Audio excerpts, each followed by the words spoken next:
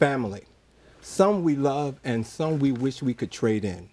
Hello everyone, I'm Alvin King and welcome to We Speak.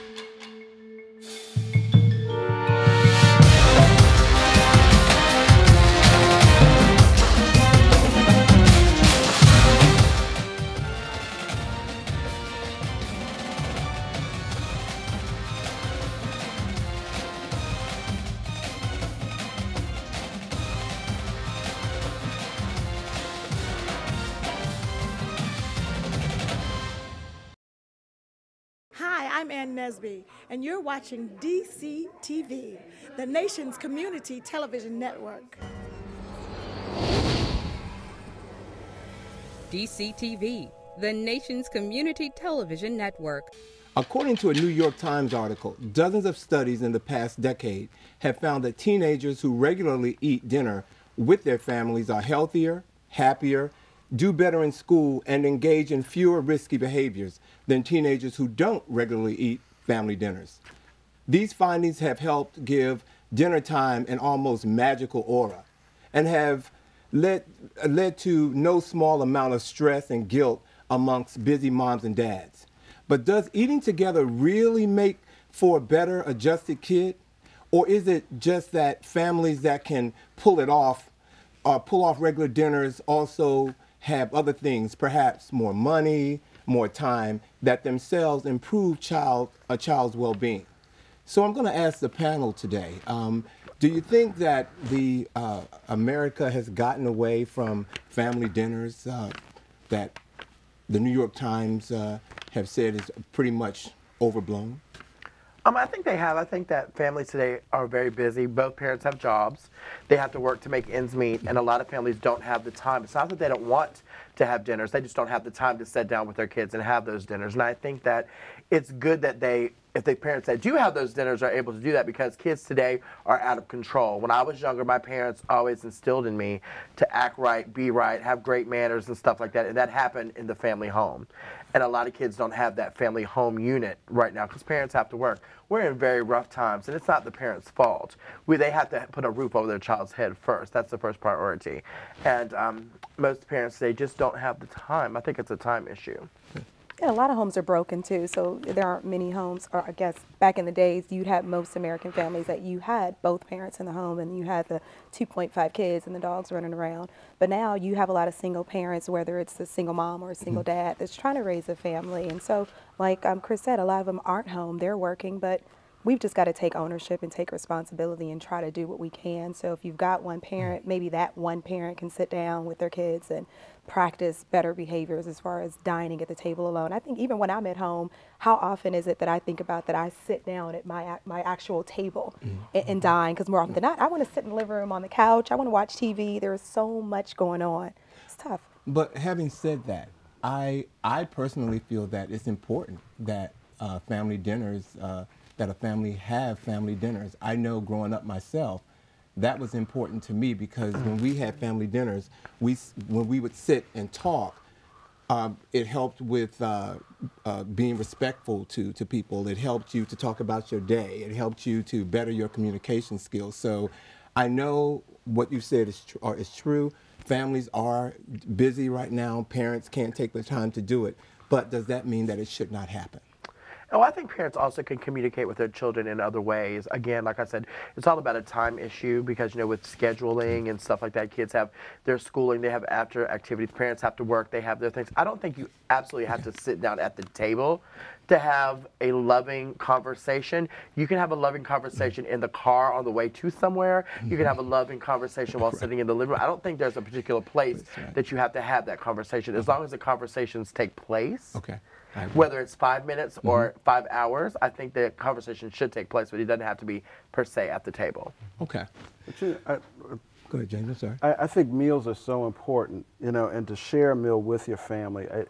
It's kind of symbolic. It's bonding, and it is a really good place to get everybody together. But there's so many distractions, the soccer and the computer and talking on their phone and texting, and I think it would be a good thing to get back to having meals together and sitting at the table, and it's just something that I didn't do it with my family, Okay. you know, and I'm sure my family Okay. before they probably had that, or maybe not, you know, I don't know, but I think we've definitely gotten away from it. I think it would be something to get back to. To the basics, just getting back to Yeah. basics. Let me ask you: is it a parent's responsibility to help their child with his or her self-esteem issues into adulthood? I absolutely think so. I think that your parents are always a positive force in your life, and I think that parents help you mold you into the person that you become in the future. For me, my mom is still there. My dad passed away, but my mom is still there. She encourages me every day. Okay. And I think that it's something that, I don't think it's a parent's responsibility, but I think it's something great to have in your life if a parent does that for you, because my mom does it for me. I don't want my mom to feel responsible that she has to lift me up every day, but she does it just by a phone call. Okay. So she does it even without her knowing she does it. Okay. You know what I mean? So I can't say that it's a parent's responsibility to lift you up every day, but it'd be great if you had that in your life, I think. It could be done. I mean, parenting is a lifetime. It's a lifetime choice. It's a lifetime decision, and it's a lifetime job. So not just when your children are younger, as they become adults and as they grow older, you're still responsible for being there from the beginning to the end. So if it's a daily encouragement, definitely as a parent, you've signed up for it. That's what you should do. But you know, a lot of people don't understand that concept. Today, anybody can have a child, but it takes a special person to be a mother. And I think that a lot of people don't realize that. And a father. And a father. A lot Even more so, don't- probably. Right. A lot of people don't realize that, and they don't realize, you know, the whole, you know, I don't think a lot of people have children and they don't realize exactly what they're getting into. And they don't, and that's what happens where families start to go south. Because some people, I feel, that just aren't meant to have children. Right. You know what I mean? See, it takes a lot to have motherly technique and motherly, you know, and fatherly technique, you know what I mean? To be able to be there for your child emotionally. Because children need a lot of emotional support. Right. You know, and a lot of people can't give that because they don't have that themselves. Right. So. Okay. I think it's interesting when you see how people interact with their children, you know, when you're out in public. And I mean, some of it is really disturbing to see how adults talk to their children, you know. Either way, you know, I've seen people talk, don't do that, you know, and it's like when they really need to be stern, and then other people who are stern to cursing their children out, you know, and just so angry. You can see how angry and unhappy the parent is, and they pass it on to their innocent child, you know. It's really kind of disturbing, you know, and I do think that it is the parent's responsibility to help with the child's self-esteem, you know, and to support their child, you know. Okay. I'm going to ask if at birth you could have chosen your family. Would you choose one over the other? I think I did choose who were going to be my parents. And I think I chose, they were who they were supposed to be. You know, I lost my mother when I was 13. And I do believe, you know, she has been there for me on the other side.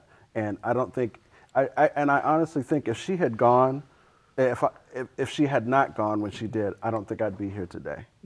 Okay. This is Riley. I got to first think if my mom's going to see this or not. I think but no, I didn't get a chance to choose. You're so lucky. But the parents that God gave me were amazing. So I wouldn't have done anything differently. The foundation was there. I mean, we all grow and we all learn. Everybody makes mistakes. So my parents made mistakes, but they grew from them. I grew from them. And I don't think I would be where I am or the person that I am without the experiences that they passed on.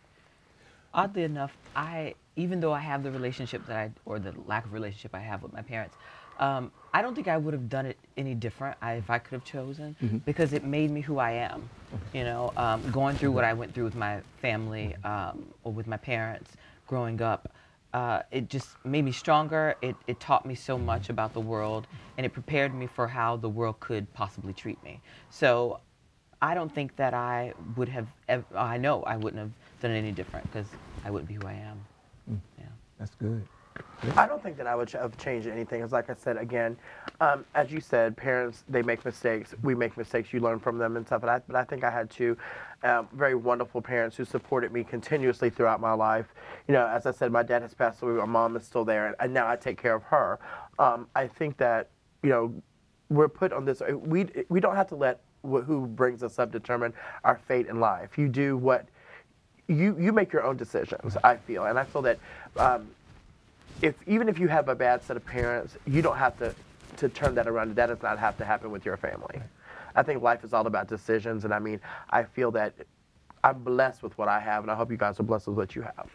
Well, I'm blessed with what I have, but I grew up in an abusive family relationship, and my dad was very abusive to my mom. But I have to agree with Riley. Seeing some of that as a child didn't feel good, but it made me the man that I am. I know there are things in my life that I do based on what I learned as a kid, being in that type of relationship. So if I could trade in anything, would probably have a dad who wasn't so abusive. So you know, if I had to do that. Yeah, I mean, I understand what you're saying. Like for me, my dad, I had more of a relationship with my dad when I was in my 20s than I did when I was younger. Because my dad, even though when I told my dad I was homosexual at 18 years old, but my dad was, you know, I'm biracial, so my dad was a redneck man. And I know that sounds crazy. However, but when you grow up in the country and your father is a redneck man, he has no concept of what it's about to be homosexual. It just wasn't. It didn't. Wrong phrase. It didn't match. It didn't match up. So I mean, even though I wish I could have got him to understand earlier, so we could have had more of a relationship then. But I'm happy and blessed with what we had. Should your parents have been more strict or less strict with you? And how strict were your parents when you were growing up? And how do you think it affected you when you became an adult? I was raised by my mother. My parents divorced when I was 2. And I was very mature as a child and a latchkey child. So my mother would allow me to make decisions on my own. I learned how to cook when I was young, you know, so I would say, and I was allowed a freedom. I interacted with a lot of adults, and I would definitely stand up for myself with adults, and I would let them know how I feel. And it's like, if this is not okay, I'm going to let you know. At 10 years old, I will let you know. You know, and I was supported to do that, and I'm so appreciative of it because it's definitely made me the man who I am today. You know, it's like I don't take, you know, bullshit from people. That's why you're so bossy. That explains that, right? Shaina? It's tough and it's interesting because it depends on the child. So I grew up in a household with my mom, and I had a younger brother and an older sister. So she was really strict on them, but not as strict on me. And it really depends on how mature your child is and how much you think that they can handle. Some kids do require a little bit more attention. Some of them you can kind of just let them go on, give them the foundation and the basics that they need, and they'll be fine. So for me, I don't need you to be strict. I actually like to manage myself. You just sit in the corner and come when I call you, or when I do something wrong and I need to be disciplined. But other than that, I don't like micromanaging, whether it's at work, whether it's at home, just leave me be. But some kids really require their parents to be there 24/7, standing over them and helping to make decisions. But then when you see them as adults, they still require that same attention, and then they really can't function on their own. So it's a double-edged sword. Well, for me, I was raised by a nanny until I was 13 years old. And then after that, I pretty much kind of raised myself. My parents were never really around. And it's kind of funny because some of the things that people are taught when they're younger are a lot of the things that I didn't know as an adult. Like I had to learn on my own after I got on my own in my 20s. And so it probably would have been nicer to have my parents there, you know, coaching me along. Another thing is like they don't really know who I am, or they didn't really know who I was as a teenager because they were never really around. So things like decisions with money and how to do certain things that most people are taught, you know, we never talked about that as a kid. And so it kind of, as an adult, when I ran away from home, I think I said that before on the show, but when I ran away from home and I had to learn to do everything on my own, it was just sort of like forcing me to grow up really, really, really fast. So it would have been great, but I think it would have been different because I did have to learn all that stuff on my own, and I'm proud of that, but it would have been a lot easier. Okay. I think I'm glad that my parents were kind of difficult on me because, I mean, they weren't difficult, but I knew that when certain things I knew that I had to act, I was always taught to say yes ma'am, no ma'am. My parents taught me, to go to school, get an education, and make something better of yourself. And my parents also taught me to be someone who is selfless. I help everyone. If anyone knows me, I go out of my way to help everyone, and that's something that my dad did, and something that my mom does. And I just think that for them, I'm glad that they taught me just to be happy and to do what I want to do. But they did have a little bit of a strictness toward me because I knew certain things. Like when I was a kid, when I looked up and I saw that street light going dim, I knew it was time for me to be in the house. When my mom called me by all 3 names, I knew that there was a problem. You know what I mean? And I think that that's one thing that's wrong with the parents today, that they don't, there's a difference between beating your child and disciplining your child. There's a big difference.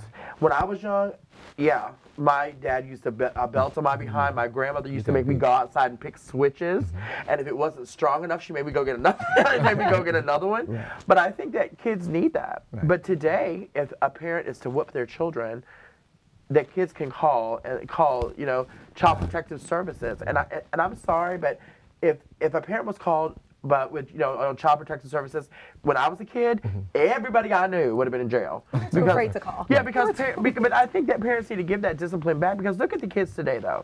If you take kids from 20 years ago to today, kids are killing each other. They're killing each other over tennis shoes, over anything. You know what I mean? They're trying to kill their teachers. They're trying to do all this. I never thought about anything like that when I was younger. Nothing. And you think a lot of how kids think today is because a parent is not as strict as he or she could be? Exactly, and I hate to be blunt, but the parents need to learn to tear their asses up. Because there is a difference between letting your child just run rampant. Okay. I mean, and I just feel that if we walked outside right now, you see kids running down the street that are like 5 and 6 years old. My parents would never let me get out of their sight at 5 and 6 years old running up and down the street. It would never happen. So let me ask you, if one of your parents asked you if you thought they did a good job in raising you, would you give them an honest answer? Absolutely. Absolutely. Wow, can't wait to be asked. Please ask me that question. Okay. Well, since that happened so quickly, this question that I'm gonna ask you before we go into a commercial break is pretty, I guess. I'm going to say when we were talking about this particular show, this is one of the more important questions here, and I'm really curious to see how you guys are going to answer this. Have you ever been envious of the relationships that you've seen between your friends and their parents? No, I haven't. No? No. You say no? No. I absolutely have. I think when I was younger, my family and I had a different relationship. And as I got older, I met people who had more expanded relationships with their family, and they incorporated their friends in that as well. And then I decided that I wanted that for my life. So I started emulating those same behaviors with my family. And it took a while to get them to come around to it, because it's not something that they were used to. And it was something as small as hugging them every time I saw them. And when it first started, I could feel them just like really crunching up because they weren't accustomed to it. Right. And I said, I have to be willing to be rejected in the beginning, but I'm going to continue to do it. And as years went on, now when I see them, they hug me as soon as I see them, and I see them passing it on to each other. Okay. But I was able to implement those behaviors that I did envy into my own family, and it just feels like a completely different set of people now, and I'm happy about it. Wow. Envious, no, but I always thought it was strange. I would have friends, and one of my best friends, she and her mother are like, they are best friends. And I always thought it was the most foreign concept, like your mother's your friend, like I didn't get it. And she also didn't get the fact that the relationship that I had with my mother. So every time I would tell her any story about it, she just didn't get it. She's like, well, that's your mom, and you just gotta, do this and you gotta do that. And I find that people that have a really great relationship with their parents don't really understand what I went through, as I don't understand them being so close to their parents. Because to me, my normal was not that. Right. So not envious. I just always kind of thought it was kind of strange. But I do think, as you were saying before, like you make the decision to, pass things down and or not. And my decision is, if I ever have kids, hopefully one day I will, but if I ever have kids, I want to basically kind of do it a lot different than how you were raised. Absolutely. Okay. Because I think I could make the decision to pass all of that down, or I get to say stop. It stops right here in this generation. You know, I'm not going to pass it to my kid. I'm not going to, you know, I'm going to be a lot closer. I'm going to be there for my kid. I'm going to be in my child's life, and be supportive of them, whatever they choose. So, yeah, envious is not the word I would use. I think I always thought it was a little bit strange, but only not strange to the world, but just kind of like strange to me because that was not my dynamic with my parents. Well, I know there was a period of my life when I was definitely envious of some of the kids that I grew up with because they had what you call the total package. You know, they had the mother, the father, they had the picket fence, they even had a dog. Leave it to be. You know, they came out of their house knowing that a parent was going to come, both parents was coming to see them at school in that play or to even to their graduation.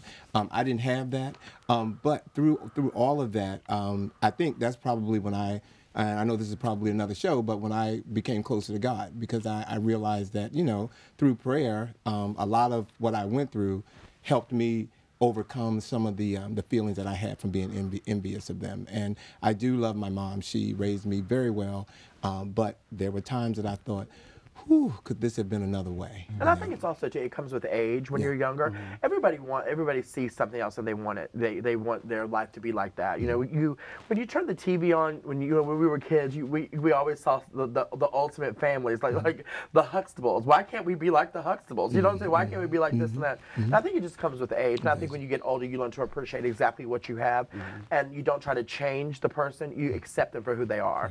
There's no reason to try to change that person. You just have to love them for what it is they do, because love comes in many different forms, and some people show it in many different ways. So love comes in change. They need to change. Exactly. Especially if you appreciate who you are today, you know, because it did create, all of your experiences has created who you are, you know, and if you accept who you are and you're happy with who you are, you know, and that, you know, I certainly didn't have the perfect upbringing. You know, I was raised by my grandmother. I had very few male figures around me, you know, but it was what I was given.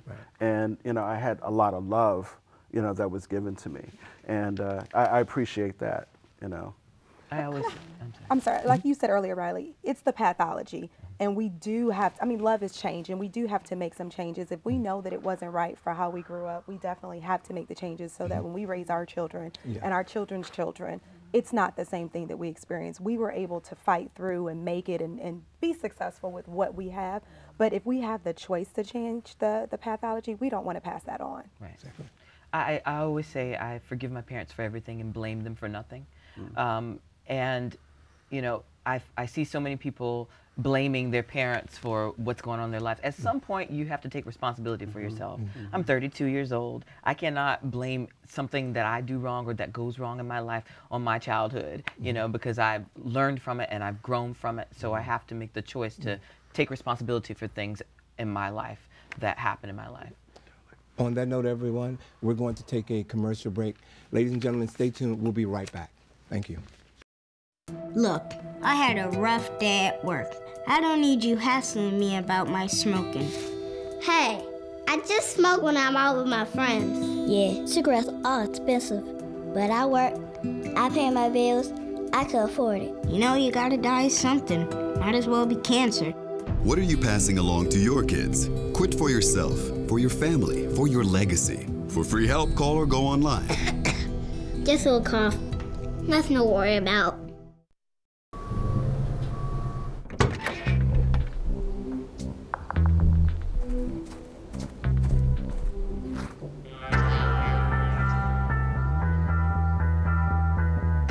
When you throw away money on wasted electricity,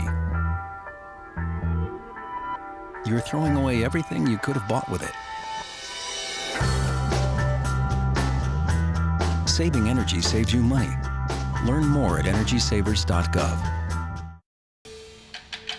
Hello, everyone, and welcome back. This has been a pretty good show thus far. Thank you. We're going to keep it moving. This question, I think we were talking about it before we went, or while we were in the commercial break. So I think the panelists are ready to answer this question. If you could go back in time and whisper into your mother's ear while she was pregnant with you, what would you say? I think I'd whisper something like, go to hair school now. like, go to hair school now. Because it's funny because I think when I was growing up, my mom had no clue as to what to do with my hair. I think my texture came out different than hers and different than everyone else in the family. So the funniest thing is, like, maybe 5 years ago, she said, I have a confession. Well, what's your confession? She said, I actually felt like I was a white person who adopted a black child. I had no idea what to do with your hair because my hair was thicker, it was fuller, it was more coarse than anybody else in the family. So she had no clue. And then I would have probably whispered, I don't like those little basketballs. Like she gave me, yeah, it was just terrible. I would whisper for her to go to hair school. 9 months at least, she could have gone to hair school. Okay. James? I would say follow your instincts. I'm going to be really special, and I'm going to need freedom. You're going to need to allow me to express myself, and don't be afraid. You know, it's going to be all good. Okay. I would obviously say just remember to love me for me and always have understanding, because I'm one of those people, I'm kind of complex, but in the end, everything does work out. Okay. You guys are so prolific. Yeah, right. Riley? Why do I have Well, to I want answer to this? ask her. I'm going to tell her to go to hair school. Prolific embryos. I can't take it. She ought to made her mad already. I'm going to turn my head while you answer this question. Well, you know, If I could whisper in my mother's ear, I just tell her, relax. Prepare that what you're pushing out is not what's it's gonna end up being. You know. Okay. Okay. You know, here's my thing. I think sometimes, and I'm not a parent, but I think parents need to realize that your kids are not of you; they come through you. And you know, from the time that you're pregnant with a child, you have this idea of what your kid's going to be like, what their life is going to be like, and you have all these goals for them and all these expectations for them. And the thing is, you're setting yourself up for failure because your kid is never going to be what you want them to be. They're going to be themselves. And I am absolutely nothing like my parents wanted me to be or thought that I would be. And so I probably would just say, let your child just be your child, you know. And probably would have given her heads up that I was going to become a girl. But, you know, I really, and honestly, I don't really have an exact thing for what I would have whispered to my mother. I can't really say. Just love me for me. Just love me for me. Love me for Lynn. Love me for me. Yeah. Well, I know during the commercial break, and we were talking about this question, I told the panel that I was born with a broken leg. So I probably would have told my mother, talk to the doctor and have them to take me out easy. I have a feeling, I don't know what happened during that process, but somehow when I came out, I had a broken leg. Did you come out feet and first? I think, I don't know how I came out, but I came out with a broken leg and had to wear a cast for 9 months. And I wore 10 pounds. So imagine a cast and a kid who weighed 10 pounds, my poor mom. So I would have told the doctor, just take it easy and get me out of here. You're a big baby. Yeah, okay. What or if, is there a cutoff age for blaming your parents for your emotional psyche? Well, it's just like what I said earlier, you know. At some point in your life, you have to take responsibility for who you are. You can sit and wallow in that blame for as long as you want, but it's not going to make anything better playing the blame game. But is there an age, or is there a moment, or is there a time in your life when your parents when that should happen? Maturity. I can't really. Yeah, I don't think you can say there's a definite age, but at some point in your life, you need to let that go. I have family members who have held on to things that their parents have done, and it shows in their character. It shows in their skin. I mean, it's like really deep down stuff that they've just suppressed, and it's like you need to let it out. You need to feel it, let it out, and move on. Okay. Well, I mean, and considering how fast kids are growing up today, at 12 years old, you can almost have that same type of conversation with someone. Is that a good age to have that conversation with a 12-year-old who thinks that he or she is grown? I don't know. I think the question itself is kind of, because we all have different circumstances, so it's hard to say for me, because I know that there has been horrific things that parents have done to their children, and someone will carry that with them for the rest of their life. You know what I mean? You know, for example, this is what happened to you during your lifetime. You're going to carry that for the rest of your life. So it's hard to say if there's an age limit. You know what I mean? Because you might not. It's so hard to explain because you don't want to hold your family accountable, but in the back of your head, what's going on in your life or what happened to you will be there until the day you die. So some of the stuff that, you know, parents should be held accountable for some of the things that they do to their children, because it plays on the mind and on the heart. You know what I mean? And that happens with any kind of relationship, I think. But I don't think there is. I just feel like you have to use it and grow from it, and not, you know, use it for good. Yeah. And not use it to just wallow in depression and woe is me and make an excuse for yourself for every single thing that you do. But, you know, know? some people just can't. You know, I guess it all depends on the situation. You know. Well, this question is actually that I'm going to pose is to you, Riley, and Chris. I know both of you have been friends for a very, very, very long time, a very long time. And Chris, I know that you grew up in a family where your mom was extremely supportive, or your family was extremely supportive of you. And Riley grew up in a family where she didn't have that support or that same type of relationship that you have. Given that you two are really, really close friends, how are you there for each other in that particular situation? Well, you know, I've known what Riley's gone through her entire life, and the thing that I've always told her, and I think, you know, when we've had our conversations, is that she's a wonderful person, and she can't let what happened to her in her past determine her future. But I always tell her that it's, no matter how hard she tries, it's always going to be right here, because it's like a scar on your arm where you've been cut. It might heal, but you're always going to see that scar, and something's going to trigger that memory, and it's always going to be right here. I always tell her to try to grow from it, but it's always going to be in your heart. So, you know, people don't understand that the stuff that happened to us in our life, we have options to like forget about it, but when it hurts so bad, you can't forget about it. It's like a scar on your heart. So, and I think that, you know, she's an amazing person because she's living her life. She's doing what she wants to do. She's being the person she wants to be, and she's not allowing someone to dictate her future. Now, she has a great family, but if her family does not want to accept her, they don't have to be a part of her life. You know what I mean? They have to realize that she is her own person. And what they need to realize is they created the person that is standing in front of them. They should love her for her. You know what I mean? They never try to change the person that they created. It goes back to what you said earlier about, you know, the family realizing, you know, just realizing that this is me and this is who I want to be and this is who I am. It's not like you decided one day, oh, well, I don't have anything to do today. I'm just going to give mom and dad the shop room. Else to do. Couldn't go out to the mall with my friends. I just want to tell mom I want to be a woman and then, you know, go to bed. And you know, the great thing about it, having someone who is like Chris in my life, is I've been able to create the family. Like people always say, we can't choose your family. Bullshit. I have created my family. I moved here and didn't know anyone here. And the people that were my friends, I drew close to. The people I made friends with, I drew close to, and they became like family to me. And so you are, you know, part of my family. And so when people say, like, are you going home for Thanksgiving, or are you going to see your family? I'm like, yeah, I'm home and I'm going to see my family. It's not, my family is absolutely what I have created it to be. Not saying that I've disowned my parents or my sisters or anybody. It's just, I found in my friends what I did not have in my family growing up. Exactly. And I think also too, for the future, one good thing that I think you need to do is you need to start making more, I know it's going to kill you when I say this, I think you need to make more of a conscious effort to be part of their life.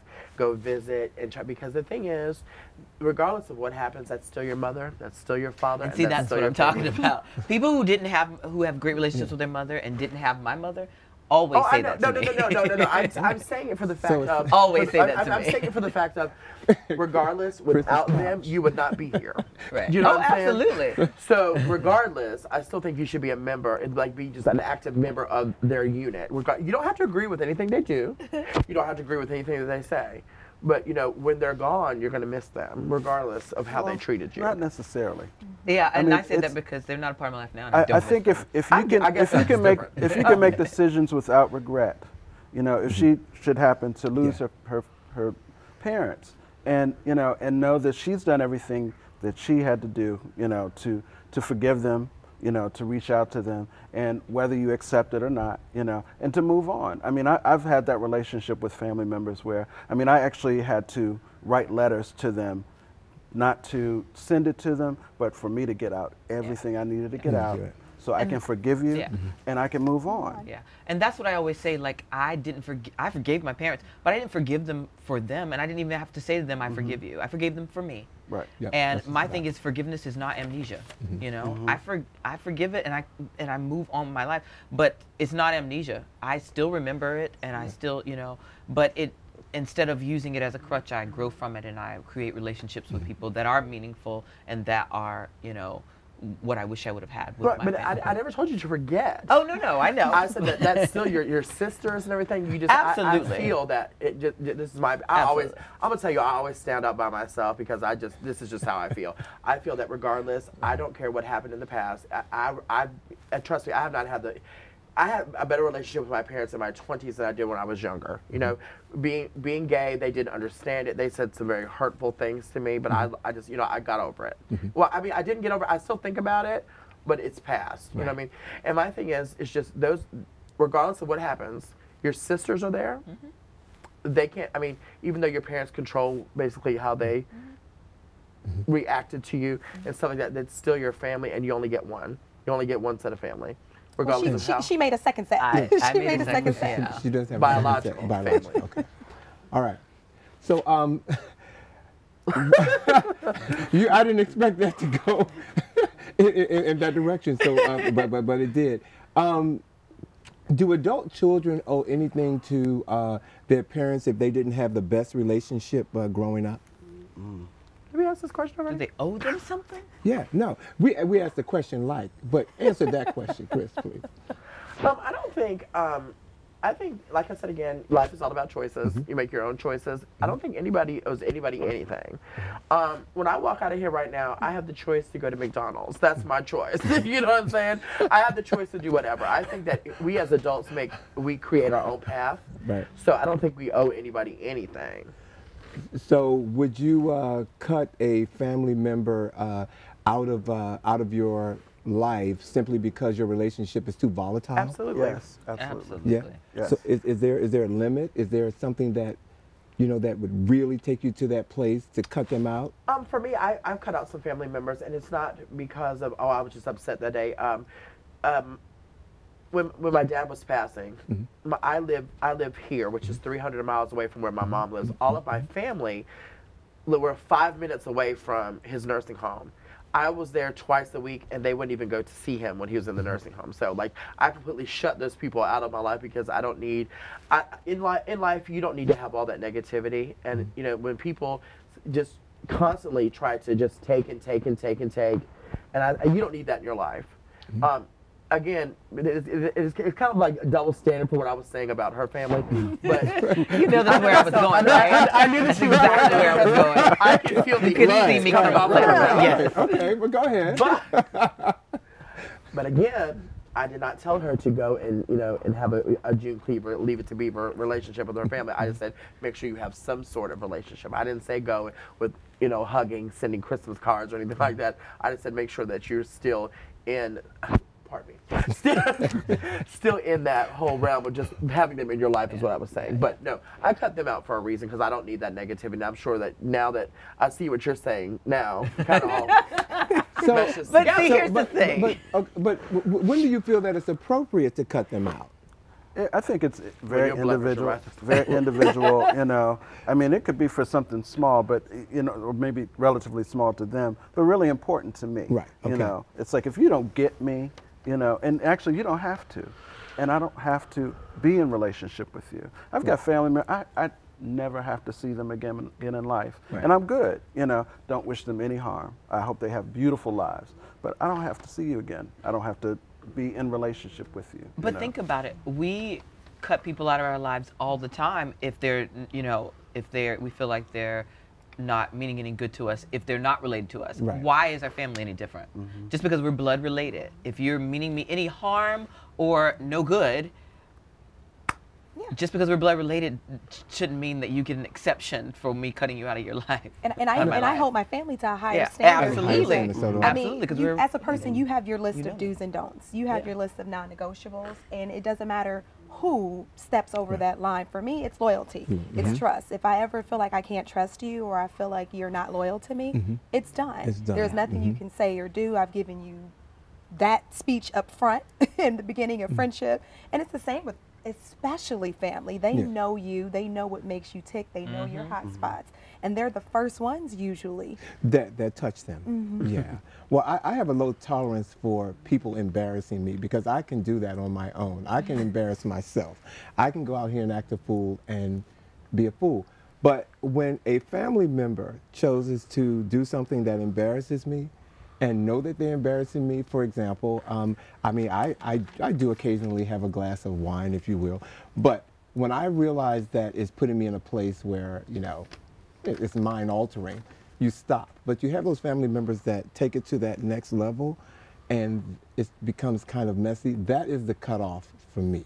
That's when when I say to myself, okay, I'm going to leave you alone for a minute, let you get yourself together, let you realize what you've done, and then we'll pick this back up tomorrow. Yeah, that's usually when they go to that level. So you put a time out. And like you said, family I hold to a higher level than friends or people who are not my family members. I'm sorry, were you going to say something? No, I was thinking, I agree with you. I think I don't even let it get to that point at times. I have the fiercest ability to tune people out. So when ability. Right, when you get to that point where you have to see me cut my eyes, and I've tuned you out already. I'm focusing on something else. How much of who you are now would you say is a result of the family of which you were raised? I'd say it's what? I would say mine is like different pieces. I took different pieces of what my family said, and I applied it to myself, and then I took pieces of what I wanted to do. I think for me, I think it's maybe it's like I said again, I can't give you a percentage, but I think it's pieces. Like again, it all goes back to that whole thing about choices. You make the choices you make when you get into an adult. You can choose to take those pieces of what your family did, you know, maybe your manners or how you interact with people. I think it's just all about pieces, what you choose to do. Yeah, I think it's those experiences that, you know, help create who you are, you know, good and bad. Right. You know, and maybe not so individual, you know, well, maybe so, you know.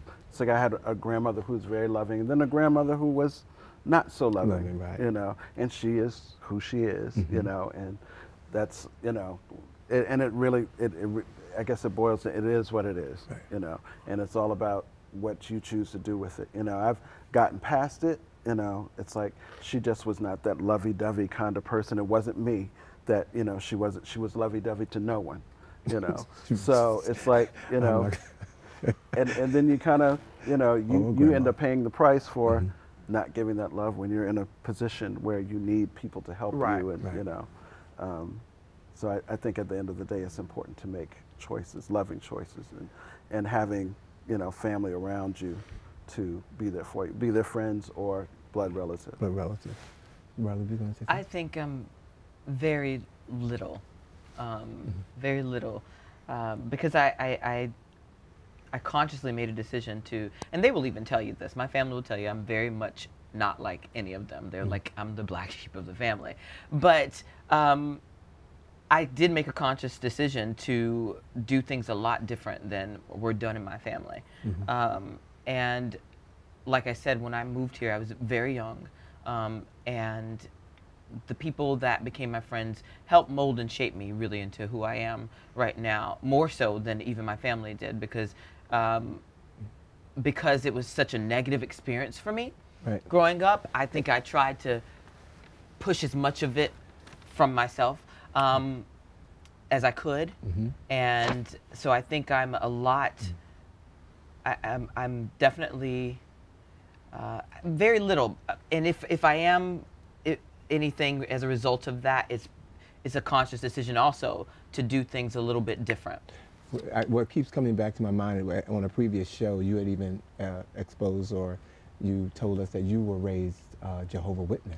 Well, yeah.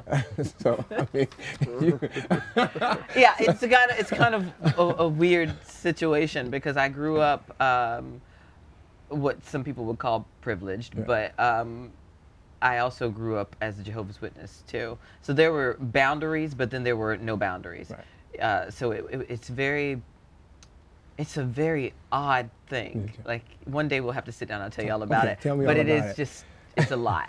Well, this goes into our next question. How has your upbringing affected your views and desires on parenthood for yourself in the future, if any of you are considering becoming a parent? Absolutely. I think that, again, it goes back to when your child gets to that point, it goes back to decisions on how you want to raise your child. I think I've said the word decisions like 75 times during the show. I mean, it all depends on how you want to raise your kid. I think for me, I want my kid to have discipline. I don't want to be that parent who's breathing down my child's neck. I want my child to be creative, be free, you know, be able to live a great life and to make his own decisions. And if that decision is a bad one, we're going to pick up from that and we're going to learn from the new decision that we made to press on. I think that as long as my kid has manners and my kid is able to be functional in society and not turn out to be some of the things that I see today, I think that I will know that I've done a good job as a parent, and I will make sure that I try to let my kid just be free and not be afraid to be who he or she is. I think you know this. I've wanted to be a parent for probably like the last 7 years. I'm obsessed with babies and kids and all that stuff. And most people, if you know me, you know that. But if you don't, you probably think, really. But for one of the reasons is because I want to do it differently. And I want to be there for, I think the influence that I had is so that I could do the opposite. I want to be there for my kid. I want to be supportive. I want to, you know, I want my kid to come home from school and I'm there, and you know, not go days and days and days without seeing my kid. For that reason, so it taught me how not to be a parent, I think, but also, like I said before, to not pass that pain down from one generation to the other, but to do it a little bit better. Shaina, were you going to say something? I think my parents actually played a huge part in what I will be as a parent and how I'll shape that out. I mean, they gave me the most important thing anyone could ever give anyone. Afterlife would just be the gift of knowing who God is. And they introduced that to me and they gave that to me, and that was the best thing they could have ever done. And that was a great foundation. So I know that's definitely something that I'll take with me and pass on to my kids. And in addition to that, they gave me character, they gave me strength, they taught me how to be an individual. And I got a lot out of it, but like Riley said, you take what you want to take as good, and then the bad stuff you kind of throw away, and you know, this is what I won't do. And I think that'll definitely make for a better parent in me. Okay. James? Well, I actually have no desire to be a parent. I think you got enough dogs. I have enough dogs, yes. I think I would have been an excellent parent. I'm at pop age now, so I have no desire. Age. Huh. Define. Hashtag pop age. Okay. I love that. Okay. It's like 50 plus. It's like I'm pop age. And it's like, you know, so my energy is kind of depleted for child energy, you know. But yeah, I'm really patient. I would have been an excellent parent, but I really have no desire to be one. Okay. Well, I'm not a parent, and I have lots of nieces and nephews, and I'm very happy. All right, with the way things Send them are. home. Okay. Some relatives you have to love from a distance. How do you feel is the best way of getting around personal issues with that person for the sake of civility? Facebook. Facebook it is. I think for those relatives of mine, I'll just post things on Facebook specifically so that they'll see that I'm alive and they know that I have stuff going on. But I don't have to talk to them directly. I don't have to answer any questions to them directly. And I can post on their page, happy birthday, hey. That's good. So social media has is. stepped in and taken care of that for you. Okay. James? I agree. I totally agree. Well, Now they know the truth. mine is kind of 50-50 because I have, my dad's side of the family is very country bumpkin. So Facebook would not be the option. So when I go home to see my mom, I just, I'm civil. But that's the cutoff. You know, there's no sense of being nasty or rude. I realize that I have to let a lot of things go. You know, that so I said, well, I'll have a conversation, but that's as far as it goes. And it's sad that, you know, you said Facebook, it's sad that you have to do that, but I know, like, for you and I are kind of alike, that's the only way that we're going to remain civil, is just to say hi and from a distance. And I say that, I have a lot of family like that. I call them from a distance, love, you know, hi, that's it, you know. So I think that social media helps, and then just a phone call or whatever, but very seldom do I sit down, like we're sitting down and have a conversation with, you know, that side of the family. But my mom's side, I see them on occasion, so I talk to them more than I talk to my dad's side. You know, I have cousins that follow me on Facebook and Instagram. For me, it's because they were so torturous to me as a kid. For me, it's like the biggest F you. Like, look at me, this is what I'm doing. And so I will post things and they comment on it. I don't respond back, but like I'm like, I know, it's not terrible. But for me, it's just sort of like, for all of you who said that I would never be or that I could never do, this is who I am, this is what I'm doing. I don't really have a response to them, you know, like. But that's great. Exactly. Silence. That is exactly. Silence. I always think success is the best revenge, anyway. So. All right. Well, thank you. We're going to take a commercial break, ladies and gentlemen. We'll be right back. My parents say I have to be home right after work. That's so gay. Totally gay. That is so Emma and Julia. Imagine if who you are were used as an insult. When you say that's so gay, do you realize what you say? Knock it off.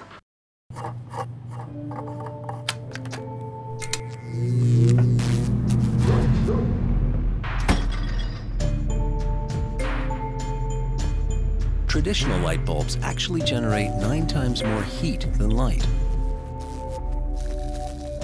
Switch to Energy Star light bulbs, and you'll realize just how much cash you were really burning through. Saving energy saves you money. Learn more at EnergySavers.gov. Welcome back, everyone. Recently, a woman who suffered emotional and physical abuse at the hand of her mother wrote a scathing obituary after her mother's death. It read in part, on behalf of her children, who she abrasively exposed to her evil and violent life, we celebrate her passing from this earth and hope she lives in the afterlife, reliving each gesture of violence, cruelty, and shame that she delivered on her children. Do you feel that a victim of bad parenting owes the parent homage after their death? I have a little side note. The mother of 4 died alone in a trailer park surrounded by her 13 cats. That's tough. Flabbergasted. Wow. You know, I think for the person who wrote the obituary, they sound really bitter and they sound like they're in a really dark place. Okay. And they need to forgive their mother. Okay. You know, it's definitely karma. You know, they will never be happy until they forgive what their parent did to them, and to be able to move on. Okay. Yeah, I agree. I think the person does sound bitter. However, being a person who spoke at my dad's funeral and really wasn't in a good place, I didn't speak as badly as she did, but it gave me an opportunity to let something go. And again, I didn't take it where she took it, but I think it is an opportunity for someone to release. I don't know how really bad her situation was with her mother, but it sounded like it really wasn't a good place. So I'm not advocating write a letter like that or do that at a funeral, but I could see where the way she did it helped her. Were you eventually able to forgive? Oh, I forgave my dad before I spoke, but I still needed to speak. Get it out. Yeah. I guess my only concern with that is it's almost unfair because that person doesn't get a chance to rebuke what you've said. And that's a one-on-one conversation. That's a conversation or a letter that you could send to that person prior to their death. But to actually do it once they're gone and now you've announced it to everyone without giving, it's really cowardly. I was going to say, is that cowardly? It's yeah, very cowardly. Yeah. And the worst part is she clearly needs help. Yeah. But the work, you can't take that back. Once you've said that in front of everyone that's there, you can't take it back. So how do you even look towards redemption at that point? It definitely sounds like someone who was trying to get revenge in someone's death. And like you said, it's kind of unfair because that person's not there to give a rebuttal. But I think when you get the chance to get that kind of revenge, and like I said in the previous show, and you take it, it means that you're not over it. It means that you are still bitter. Even what I went through with my family, I would never do that. I would never go and say like hurtful harm. I tell the truth when you guys ask me questions, but on someone's obituary, like it's like, really, that's so tacky. Revenge on the dead. And it doesn't speak to, it's now not speaking to what she was like as a mother. It's speaking to how you are as a person now. Absolutely. Yeah, I think also too that, you know, if the person was trying to get revenge, the woman already had, I mean, in life, I think you get back what you dish out. The woman died by herself with her cats. She shut out everybody around her. You know what I mean? So I think it's to the point where, you know, it's not going to do you any good to let your mother leave this world and people think that of her. It's almost, it's, you know, a level of disrespect for me, because I don't care how bad someone was to me, I would never leave that on an obituary, because, you know, that's something that you and your mother should have took care of together, not something that people will see for the rest, you know, of their lives thinking about her. So, I mean, it's, I don't know if that made the person feel good or what. That sounds like somebody that got cut out of a will. Right. And I think I'd copy and paste that in her obituary. That's not nice. Right. Terrible. This is what she said about me. That's terrible. Oh, I had to laugh. I'm sorry, around your statement about the person. It sounds like a person got cut out of a will. Yeah, in another situation, yes, that may be true, but not according to this letter that we have.